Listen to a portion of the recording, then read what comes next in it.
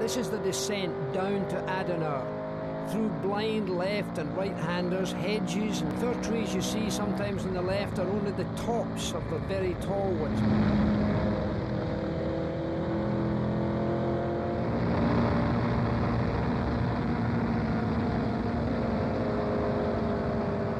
Here the approach to the great carousel, aiming at the car at the top of a pine tree because you couldn't see the entrance.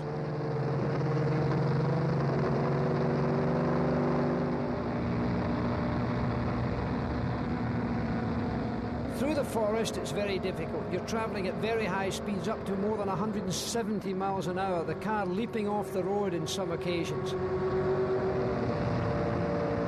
Look at that, there it goes off the road as you're leading up to the little carousel. Again you go into the concrete, very heavy in a driver's hand, jumping out of it and preparing to get it right for the main straight. You've got to come out of that carousel well. You're going into a right-hander. Then you go over another rise. As you go over that, into another right-hander. And that right-hander leads you to a very long straight indeed, where for the first time you can breathe a little bit. You can relax your hands. The spectators love it.